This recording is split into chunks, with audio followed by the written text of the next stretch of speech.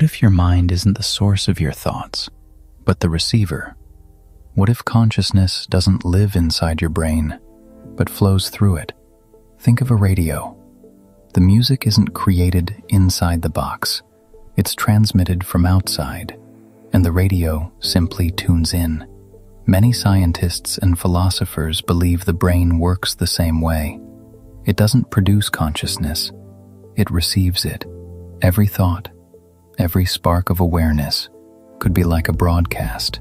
Your brain, with its trillions of connections, acts as the antenna, decoding and shaping that signal into the experience you call you.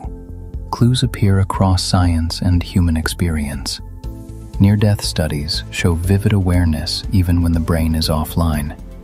Meditation and psychedelics seem to retune the receiver, opening up entirely new frequencies of mind.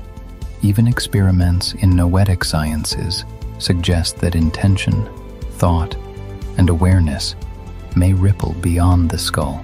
From this perspective, you are not inside your brain at all.